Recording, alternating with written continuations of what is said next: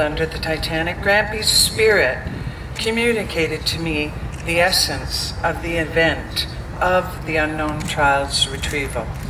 As we've learned over time, there's not a lot of emotional remembrances of the event.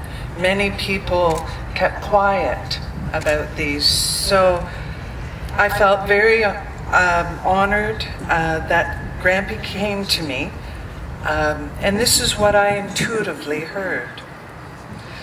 My mate gave me a hand, and tenderly we pulled him up over the side of the cutter that was already filled with many bodies. He was just a babe, no more than 1 or 2 years old. Bless his sweet soul. I took hold of him in my arms and rocked him back and forth, back and forth. In my vision, Grampy is cold and wet. Tears begin to fall down his cold, weather-beaten face. Yet in a way, he feels warmth holding this frozen child. It moves him to make a tender commitment then and there. Dear child, we will put you in your right place. And as the touching story goes, Grampy and the crew and the captain of the Mackay Bennett stayed true to their word by organizing and funding a proper memorial church service, burial, and honorable gravestone. And Grampy has, in his lifetime, visited this gravestone of the unknown child every anniversary. And he is actually buried in this graveyard just over the trees to my left. And actually our father is buried in the Veterans Memorial at the top of the hill.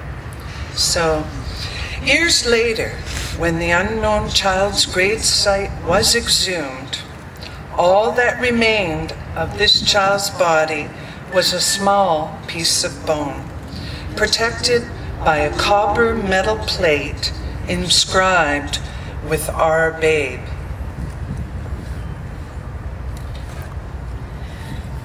So it makes sense to us that our grandfather, along with his crew mates, crafted the metal object in Mackay Bennett's machinist workshop.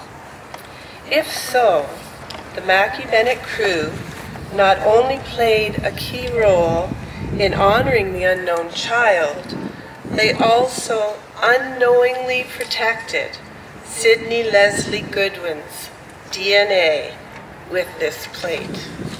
We find that pretty fascinating, actually. Nearly 100 years after the sinking of Titanic, the spirit of the unknown child is reunited with his rightful living relatives, as promised by our grandfather's vision. Thanks, Grampy. Thanks, Dad.